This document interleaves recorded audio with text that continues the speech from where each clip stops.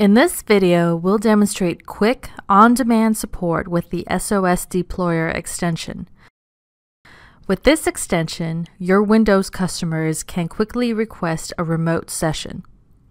They just double-click on the Quick Support client, enter their information, and then connect to a remote session.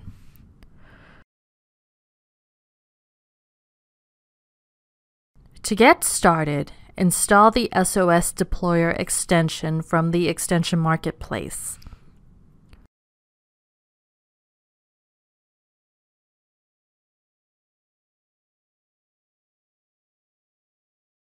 Next, you may want to customize the Quick Support client with your text and your colors. In the Extensions page, find the SOS Deployer and then click Options, Edit Settings. To change a setting, select a Custom Radio button and then enter a new value. In this case, I'll change the button color from red to blue. When you're finished, click Save Settings. Now make sure you like your changes. To check, I'm going to click my user icon and select Download Quick Support SOS.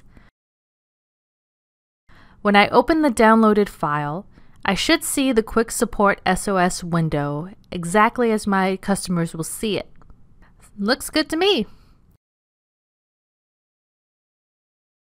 Now it's time to send the file to your customers. The extension has already added the file to your shared toolbox. To deploy it, select one or more of your machines, then right-click and choose Run Tool. In the next screen, select the Quick Support SOS file. The file will copy the Quick Support SOS file onto the machines and add an SOS icon to their desktops.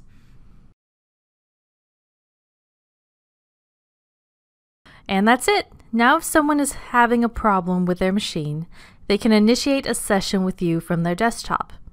You'll see a new session created for them on your host page, ready for you to join and assist them.